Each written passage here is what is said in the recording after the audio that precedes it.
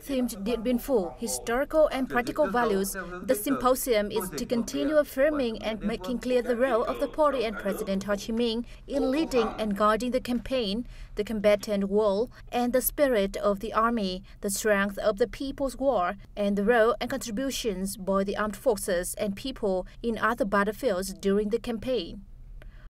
For veterans who joined the battle, the memories of Dien Bien Phu campaign have deeply imprinted in their heart.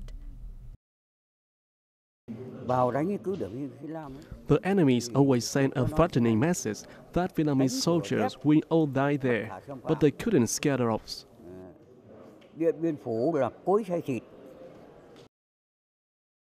The Dien Bien Phu campaign lasts for 56 days from March 13th to May 7th, 1954, under the command of General Võ Nguyên Giáp. It saw Vietnam defeating the French colonialists to put an end to their rule in Indochina in 1954.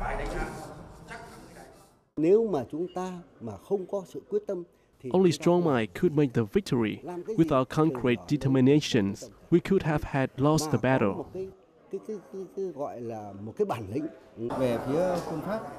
The French colonial empire was overconfident and chose false tactics. Therefore, they lost the battle.